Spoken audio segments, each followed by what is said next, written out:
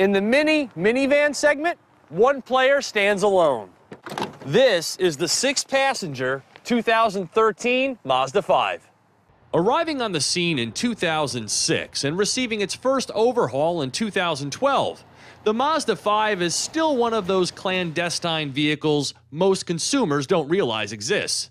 Mazda spends no money to advertise it, and it's the second lowest volume seller in their lineup, after the Miata. But for those who have come to know the Mazda 5, it's an affordable minivan alternative with cleverness on its mind. Identical in length, dimensionally, you can think of it as a Ford Transit Connect with a normal roofline. It has dual manual sliding doors that reveal its 2+2+2 seating configuration. The third row seats split and fold flat when not in use, a necessity when carrying cargo is the job at hand. And the second row seats slide easily out of the way so the kids, or even tolerant adults, can reach the back.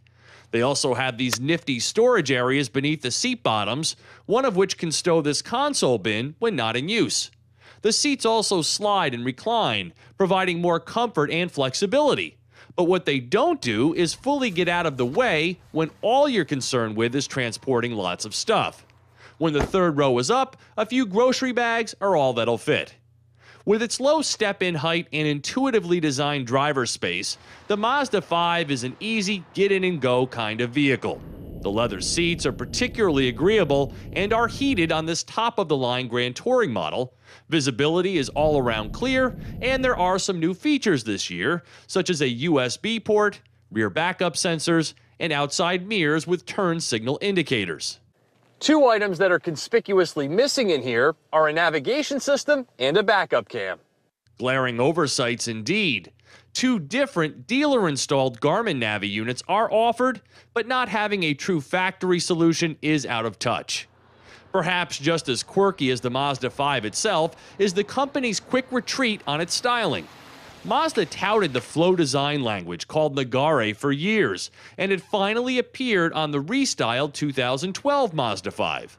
But it's a one-and-done for Nagare, as Mazda has quickly moved on to their new Kodo look, so owning this Mazda 5 is like owning a little piece of Mazda history.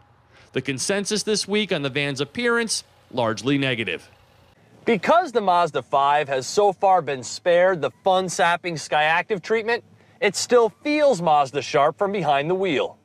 The downside, however, is that the 2.5-liter, 157-horsepower engine in 5-speed auto can only manage 22 mpg city, 28 highway, a 1 mpg improvement in the city number over last year. For some perspective, its highway fuel economy is the same as the much larger V6-powered Honda Odyssey, so there's definitely room for improvement. The cabin is also on the noisy side, though I appreciate Mazda sending me a tester with real snow tires. Loaded, this 2013 Mazda 5 Grand Touring stickers for a very reasonable $25,620, and there are a multitude of port and dealer-installed accessories available, like surfboard and bike carriers, to expand its usefulness. So let your friends and neighbors know that if they're not quite ready for a minivan, that Mazda makes something worth checking out. For Drive Time on Yahoo Autos, I'm Steve Hammis.